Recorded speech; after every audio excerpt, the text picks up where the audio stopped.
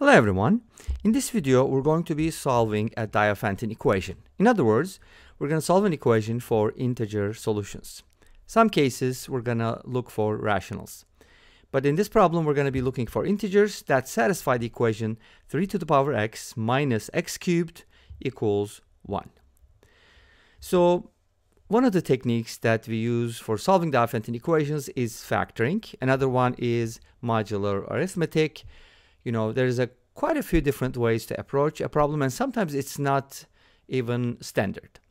So anyways, I made a separate video on Diophantine equations. You can go ahead and check it out here, but let's go ahead and take a look at this equation. Notice that we have 3 to the power x and x to the power 3. So they kind of switch around, but that doesn't really help us because their difference doesn't mean anything. So when you have a difference, first thing you should look for is the difference of two squares or the difference of two cubes.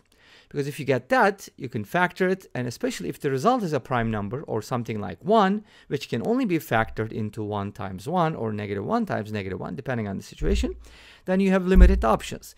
With Diophantine equations, either we're going to show that there are infinitely many solutions and maybe use a parameter to express them, or just find finitely many solutions. Or in some cases there are no solutions, if you can prove that. So since this is not really nice and factorable, I'm going to go ahead and manipulate this a little bit. And manipulating basically means adding x cubed to both sides. Because I notice, and when I saw this problem, obviously I noticed that, and hopefully you did notice that too. When I add x cubed to both sides, the right hand side becomes x cubed plus 1, which is factorable. How?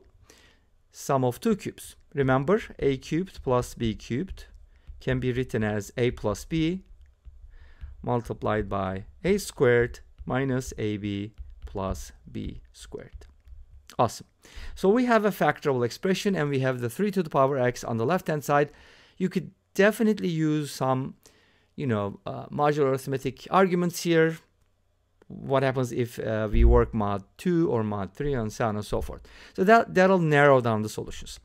Because if this equation works in general, then it's definitely going to work in any mod. In other words, we're checking the remainders on both sides. I hope that makes sense. I also made a video on modular arithmetic, a lecture video with examples. You can also check that out here. Anyways, after this quick commercial break, let's go ahead and solve the problem. I'm going to go ahead and factor x cubed plus 1 as x plus 1 multiplied by x squared minus x plus 1. You should have this memorized because this is so common. X cubed plus 1, if you're dealing with algebra, calculus, any type of math, pretty much starting with algebra, you're going to see this very many times. So you might as well just memorize. Now, how do I proceed? So, okay, you factor this, so what, right?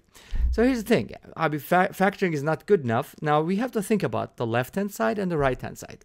The left-hand side is a power of 3, right? And we're dealing with integer solutions. So we have a power of 3 on the left-hand side, which means we also have a power of 3 on the right-hand side. Okay, so if x plus 1 is and x plus 1 times x squared minus x plus 1 is a power of 3, what does that mean? It means that both of these factors are powers of 3, or each of these is a power of 3. Why? Because you can't get a power of 3 by using integer powers or integers, multiply together and get a power of 3 without using powers of 3. Make sense? Like you can use a 2, but 3 doesn't have 2. You can use a 5, but 3 doesn't have a 5. So that's what's really cool about prime numbers. They are the building blocks. They're unbreakable in that sense. Anyways, I talked too much. Let's get to work. So here's what I'm going to do. I'm going to say, hey, how about this? This is a power of 3, so I'm going to write it as 3 to the power a. Let me erase that arrow. That's confusing. So I'm going to set it equal to 3 to the power a and set it equal to 3 to the power b, so that this becomes 3 to the power a plus b. Are you convinced that this is a power of 3? Hopefully. Now, let's go ahead and write this down. Even though we introduce more variables, this is good because now we get a system which we can kind of figure out, like, I don't know, simplify, right? So this is my system. X plus 1 is equal to something, and x squared minus x plus 1 is equal to something else. Notice that both of these are powers of 3. And also, I have one more equation, which is really nice. X equals a plus b. Awesome. So this is my system. I have 3 variables and 3 equations. So it should be good to go, right? So here's what I'm going to do. I'm going to express the second equation, in terms of the first one. How so? So I can write the x squared minus x plus 1 as x squared plus 2x plus 1 minus 3x. Why did I break it down that way? Because this is x plus 1 squared, and that's exactly what I need. Make sense? So x squared minus x plus 1 can be written as x plus 1 squared minus 3x. Awesome. Now, here's what it means. I have an expression for this, right? So I have an expression for that. So what's on the left-hand side? I have an expression for this in terms of a and b, and this one in terms of a and b. But I don't have anything for x. Well, actually, we do. Look at this. If you subtract 1 from both sides, you get an expression for x. It's that easy. Look at that. Math is easy, right? Well, not really. But anyways, you get the idea. X equals 3 to the power a minus 1. So we got everything we need. We got this. We got that. Let's go ahead and plug it in. Not this one yet, but this one, and this one. Okay? So let's replace first this one, 3 to the power b equals x plus 1 squared is 3 to the power a squared minus 3x, and x is 3 times 3x, 3 to the power a minus 1. Notice that we got x in terms of a as well, right? Okay, so what? You've done all the work for nothing? No. Well, this looks complicated, right? But let's go ahead and expand it. So don't worry about the complications. Yes, you know what Einstein said? Don't worry about your issues in math or complications. Mine are greater. And definitely, I mean, he's a genius, but anyways. So now, what am I supposed to do with this? I have some minuses and I have some pluses. Let's put all the pluses together. Let's keep it positive. Let's be positive. Positive mood, okay. Positivity. So we're going to put the 3 to the power a plus 1 on the left-hand side to make it positive, and everything else stays on the right-hand side. Now, we have an interesting equation. Now, we're dealing with Diophantine equations, so a and b are integers. But guess what? You're adding powers of 3 on both sides. So here's the deal. If you add 2 powers of 3, whether they're the same or different, that can only be expressed as a sum of powers of 3. So you can't, and you can only do it in a unique way. Like, for example, I couldn't take 3 to the power 7 and add it to the power, like 3 to the power 1, and then just reduce this power by like 3 to the 5th, and then increase this one like 3 to the 3rd. This is not going to work. Why doesn't it work? There's probably a proof. I don't know, but this should be somewhat intuitive. Okay, anyways, I'm not going to get into that. Let's go ahead and simplify this, or go from here. So here's what we do.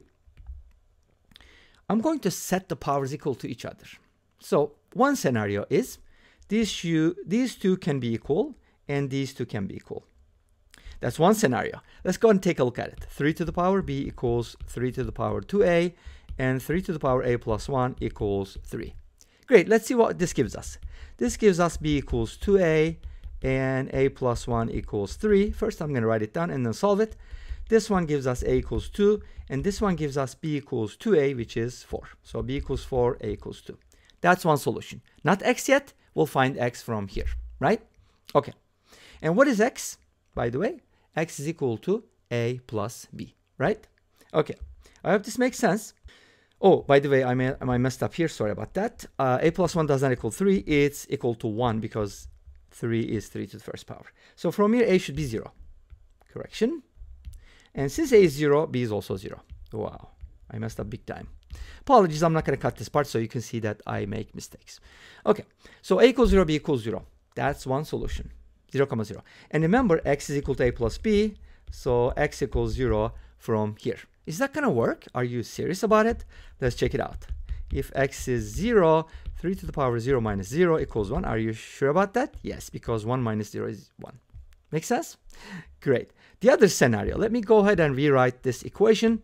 3 to the power b plus 3 to the power a plus 1 equals 3 to the power 2a plus 3 to the power 1. Let me write the one so I don't mess up again.